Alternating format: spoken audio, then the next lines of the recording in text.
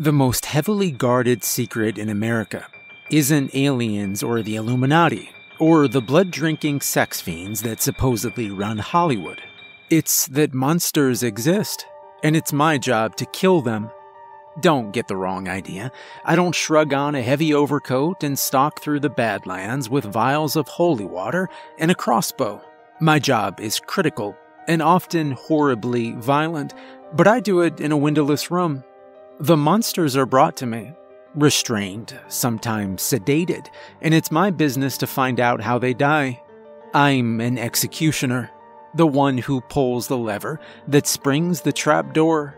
I've killed vampires, not with stakes through the heart or sunlight, but with a vinegar fentanyl compound that was injected intravenously.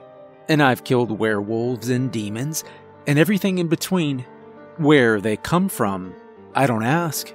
Dinner table rules go where I work. Politics, sex, and religion stay off our tongues.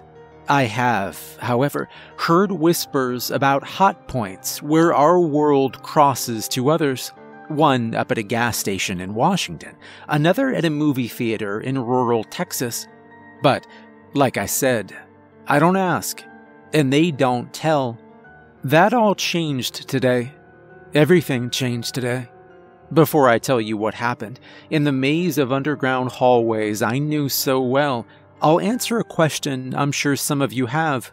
What happens to the monsters I can't kill? That's the thing. Everything has a flaw, a weakness, an Achilles heel to be severed. When these things join our world, however they do, they adopt our rulebook. Good things die. So do the bad ones. I've had close calls, but in the end, the monster always expires under my hand. Then today happened. The day I met the monster, I couldn't kill. He was called the Prince of Darkness, but I always knew him as Satan. I'd been briefed and was waiting, full of nervous dread, as the team of soldiers in black body armor wheeled in the figure I was meant to execute. "Good luck," said the last of the supernatural enforcement agents as he slammed shut the reinforced door.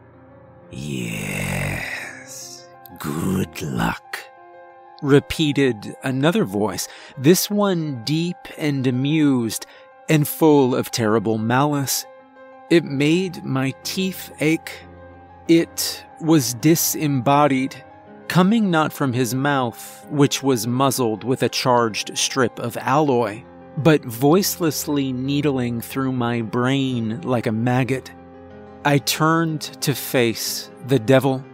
He was restrained in a vertical dolly, its two massive wheels snug firmly in bolted down divots in the floor.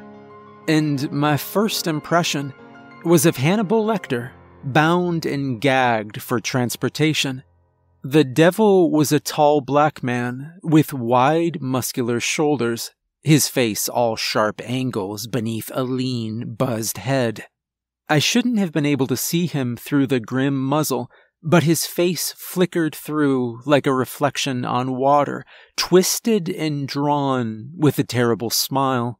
His eyes, a dark red, like two burning rubies, watched me from above the chainmail straitjacket and thick metal bands securing him to the dolly. I cleared my throat. "I don't need luck," he interrupted. "Everybody needs luck." The devil chuckled, a sound like bones rattling. "And I think if anyone needs it, it's you, Jude Myers." I tried not to shudder at the sound of my name in his voice. "Do you know why I'm here?" he asked. I ignored him. It was better like that. Interacting with the subjects could get complicated. Without reply, I moved across the wide windowless laboratory, the one with grates in its floor and heavy ventilation, with walls of murder tools and vials of arcane substances, and retrieved a heavy revolver from a locked cabinet. It was loaded with silver bullets. I always started with silver bullets. "I'm here, Jude. Because... I turned around and blew Satan's head off. The top of his skull erupted in a welter of gore, spraying hot ribbons of brain and blood over the industrial concrete wall behind me. His body jumped in its restraints. His face twitched. His eyes slowly faded, like smoldering embers, faded until they were muddy and lifeless. I exhaled.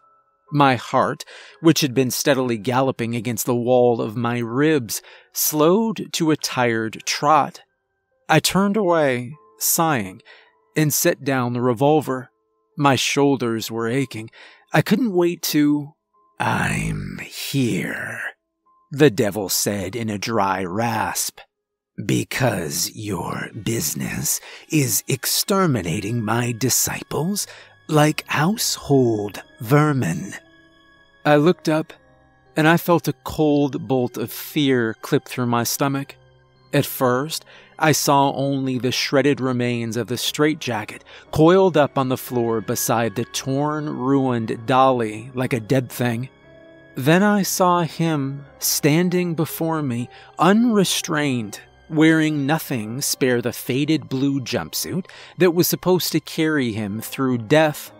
Gore dripped down the devil's face in sticky trickles, running from the jagged cavity of his ruined head. Suddenly, the blood began crawling in reverse, climbing up his cheeks and forehead as his skull reconstructed itself.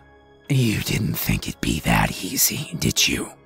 he snarled, his head crackling and ballooning and returning unblemished to normal. I swallowed.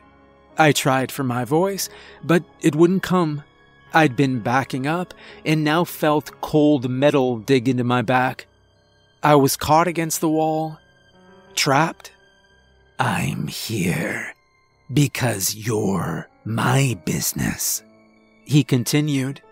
"I'm here to kill the one who kills." My heart was pumping cold fear through my veins. I could feel my stomach curling in on itself, knotting up and forcing sour bile up my throat. His presence, a dreadful, slimy heat, radiated off of him in hot waves as he moved in on me, a shark cruising a lone swimmer. That terrible heat made my skin feel loose and sticky. Sweat dripped into my eyes. I reached for my panic button, which lived in the right pocket of my lab coat, and realized with a flare of sickening dread that I'd forgotten it in the recreation room. "You people have it wrong," the devil hissed. "There is no singular, everlasting God, one of light and another darkness. Our thrones are passed down through generations. Sons and theirs beyond rule eternally. And we can die, oh yes, certainly. But my time of passing isn't here and now. That would be yours." He snapped forward just as I realized where I was standing, against the heavy steel door. With a nervous yap, I slapped my palm against the scanner and tumbled back into the hallway as the door sucked open. I staggered up, groping desperately for the panel which would throw the door closed. There was a blur of movement inside the room, a surge of hatred as the devil rushed forward. I slapped the panel and heard the high whine of hydraulics as the door wiped across the frame. There was a moment of uncertainty, followed by sudden relief, as the door whipped closed. But it didn't close. An arm shot through at the last second, catching the door like an elevator about to shut. I hammered the emergency button on the panel and fought to my feet as a heist siren peeled out through the labyrinth of underground hallways. The light changed, going from a harsh sodium glare to the flashing red of emergency. Raw stone walls were doused the color of blood as dozens of G-men in black tactical armor flooded into the hall. I pushed through the sea of guns while somewhere behind me, tucked into the cry of sirens and the shouts of soldiers. Metal screamed as the door was torn off its hinges. I looked back as a tornado of death and destruction whipped through the SEA soldiers. Men flew into walls and crumpled like broken things. Blood splashed in great rivers as soldiers screamed and gunfire lit up the world. Shredded appendages, arms, heads, gutted torsos filled the air, trailing blood and gore.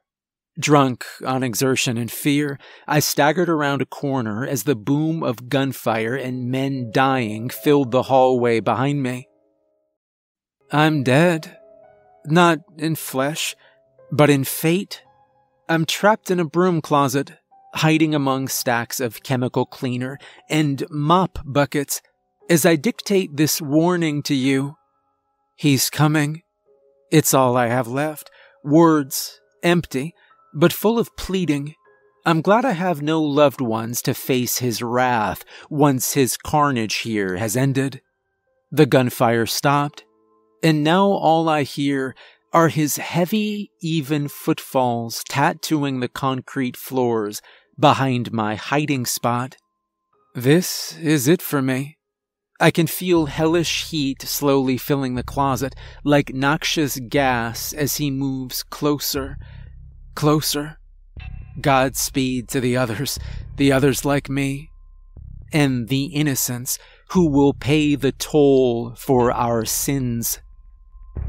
I'm gonna shut my eyes now. I don't want his grinning face to be the last thing I see.